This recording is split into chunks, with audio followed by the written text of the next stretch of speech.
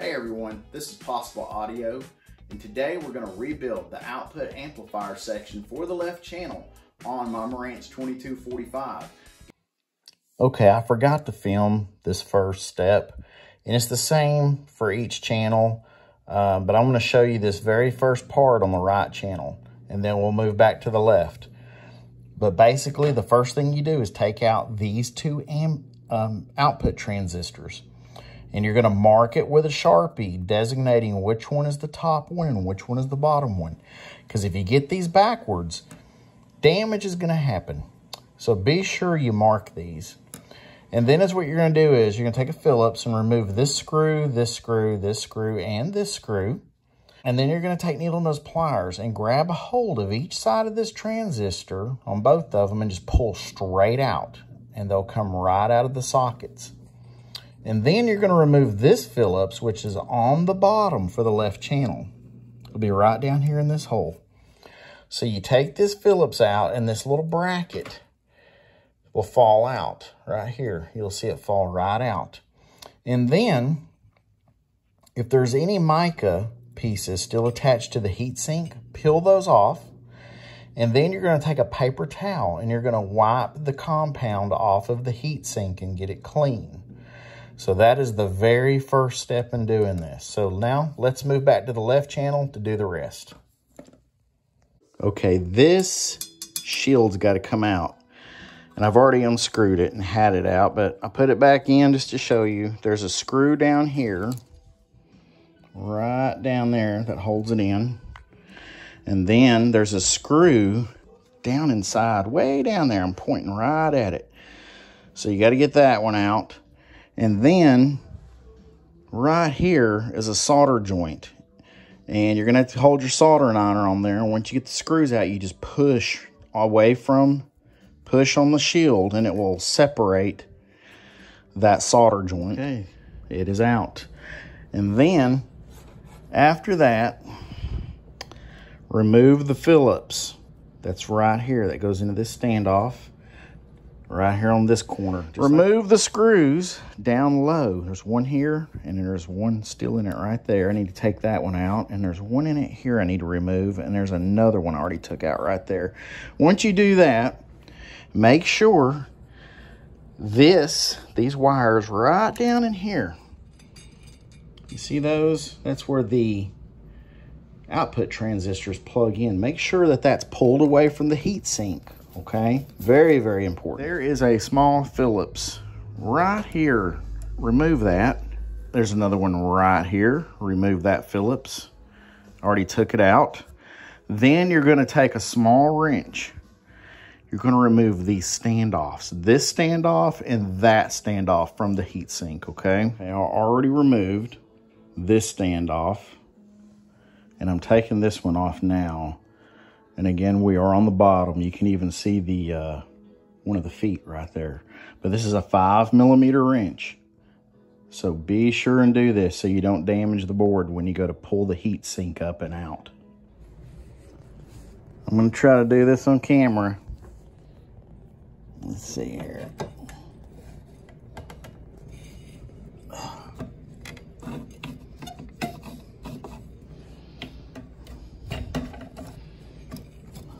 There we go. Look at that. It's coming right out. Bloop. There we go. Now, that's the hard part of this, honestly. Look at this. We can get to both sides of our board to service it now. Look at that. Awesome. Okay, my fellow air breathers. I decided to replace all the potentiometers. There's 2 on each output board. And it's what you need to do is take your multimeter after it's out and measure between this pin and this pin the resistance. Then you're going to measure between this pin and this pin the resistance and adjust the potentiometer until it matches the resistance reading you got on the original. And that'll put you really close to where you need to be and possibly save you a lot of damage. This is the differential pair on the output board, and each output board for the left channel and right channel has this. And this is made out of 2 parts. It is 2 transistors. These are KSA 992 FBUs. And I carefully matched it using my multimeter. It's got a HFE setting on it. And out of a pack of 10, it was pretty easy to do. They were all really close in value. So what we're going to do is we're going to take this silicone heat transfer compound, apply just a little bit of it to the flat face, join them together, and they're going to be held with heat shrink tubing assortment from Hobo Freight. So this is what it looks like with a little bit of heat transfer compound on the flat face of one of them. And it takes very little. You don't want a goopy mess. Turned out awesome. And see, you can barely see the heat compound. See a little bit of white between them. See, it's not a big giant mess. That's what you want. So now I got to bend the pins to match this one. So let's do that. Got the pins pretty good.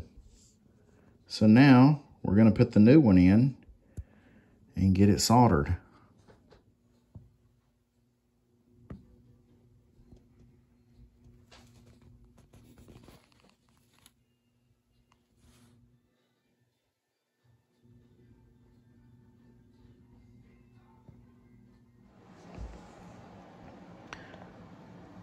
So I got the left channel output amplifier rebuilt. Wasn't a whole lot to do to it. But I replaced this cap right here. It was originally a big brown one, and it tested fine.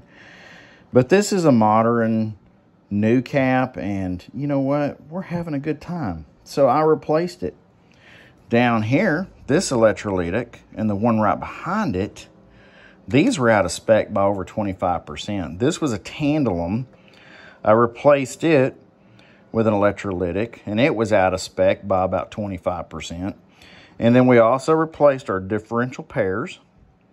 And we also came in here and replaced these potentiometers.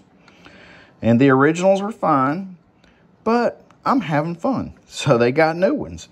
And then down here, this R767, this blue one, it was originally a carbon comp, and then it was out by 40%, as well as R768. It was a carbon comp. So now they're both metal.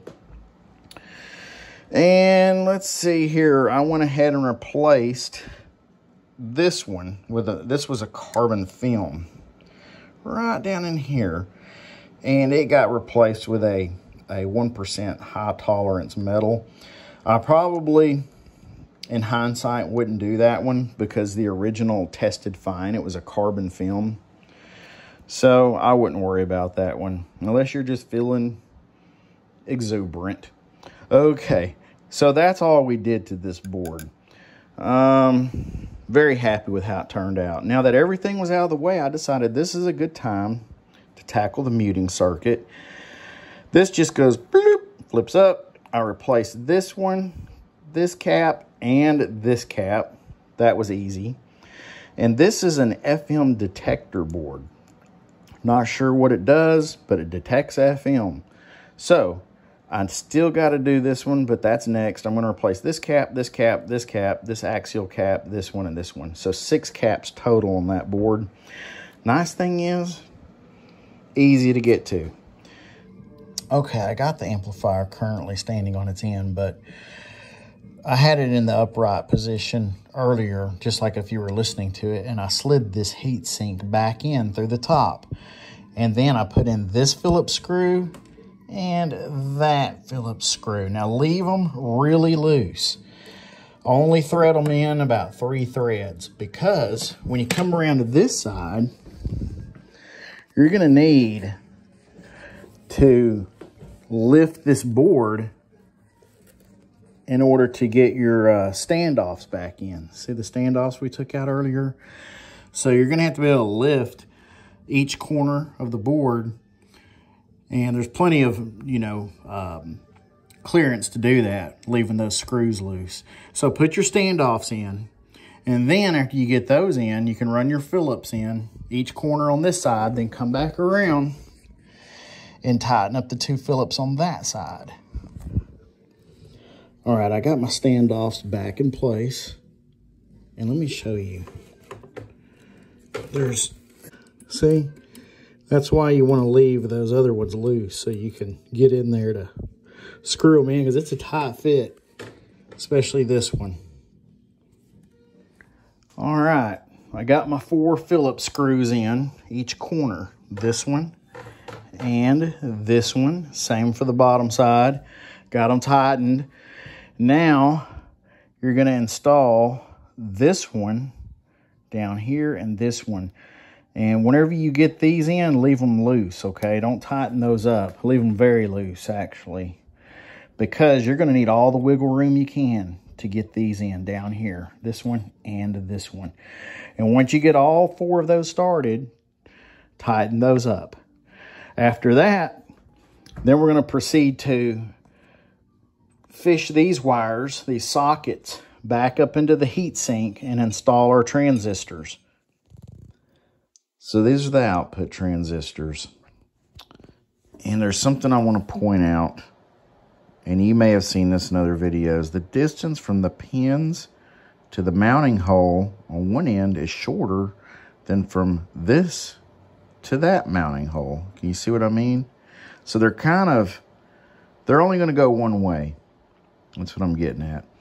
And I already slathered it up with some of our heat transfer compound, and I'm just using Q-tips to put on a very thin layer. You don't want to get all goopy.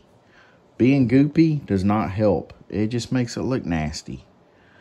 And then is what I'm going to do is I'm going to take the mica piece I'm going to use right here, and I'm going to place it right onto the transistor, just like so. And then I'm going to goop up this side of it. So let me do that. We got the goopy goop on the mica piece,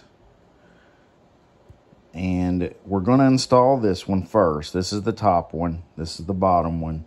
Remember, don't get these backwards. That'll be very bad. It'll blow smoke if you do. Okay, I've got it plugged in. This is the top one. And if you look down in here, I took my chopstick, and I really can't show you exactly, but you're just going to hold your chopstick down here as a backup to keep the socket from sliding out of the heatsink. It's not hard, takes a little bit of finesse, and it'll go right in. So let me get the screws in it, and then we'll do the other side. It's in place, and if you notice, the heat compound isn't gooping out and making a massive mess. There's a little bit around the perimeter, and it's your choice to wipe that off with a paper towel, but this is what you want to see. It's just enough to do the job without being too much to make a big mess. Okay, so now we're going to flip it over, the whole receiver. We're just going to flip it over. You can, of course, stand it on the end, but I'm going to flip it over, and then I'm going to put the bottom one in. Okay, this is the bottom side. So you're going to have to work past these 2 items right here. We'll deal with this later. Just make sure you don't, try not to mess with this much. If this breaks, it's going to suck. So just try to get these out of the way so you can reach the socket, and you're going to get the socket into place. And then we'll put that transistor in. And once that's bolted in, then we'll come back and mess with this. So there's a round piece of Formica that goes against the heat sink that this is going to bolt through. And this right here, this temperature thing, I put a little bit of compound behind it where it meets the heat sink. This part's going to be a little messy. You're just going to have to kind of wipe it up when it's done, but there's no way around it. But just be sparing. It'll work out fine.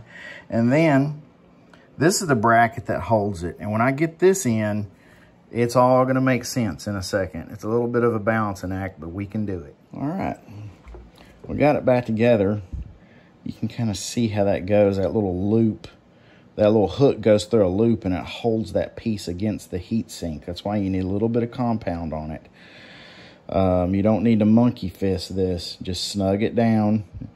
It'll be good. Don't get too aggressive with these wires. They'll break off, and then you're going to have other problems. Also, while we're here, the output transistors, the screws for those, just snug them. They go into plastic. You don't need to monkey fist those. Just snug them down. EMI shield is installed. Watch out for the wires that butt up to it from the FM detector board and the muting board. We got a screw, one screw down here for it, and then another screw right down in that cavity.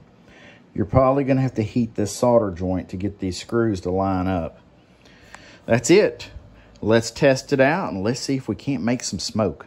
Okay, everyone. Excuse the poor lighting. And I haven't turned it on. I'm kind of scared to. But I got everything set. I got a 40 watt dim bulb in. So let's see if we can, let's see if this works. Got our power switch on. Okay, here we go. I don't know if you can see this. Let me scoot it up here. Move that back a hair. There you go. So here we go. Okay, that is a great sign. Relay circuit engaged. And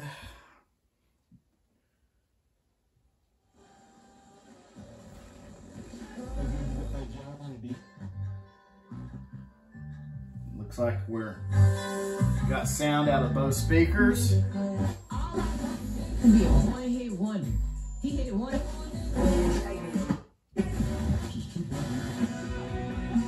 So we don't want to get monetized, so that's why I'm kind of going quick. But look at this. So this is awesome. Let me turn it down. So I'm gonna let this sit here and run, and I'm gonna hook up voltmeters to the left channel output section that we just rebuilt, and monitor the bias and DC offset. But hey, our dim bulb is dim. That's a relief, because I'm like, I don't want to have to tear that whole thing back apart. But it looks like it's working, guys. I'll keep you updated, but I'm going to let this run on my bench for probably a few days or a week or something. And I want to compare the left channel that we rebuilt to the right channel we haven't, and just see if I can't hear any audible differences. So that's it. Thanks for being here. This is Possible Audio.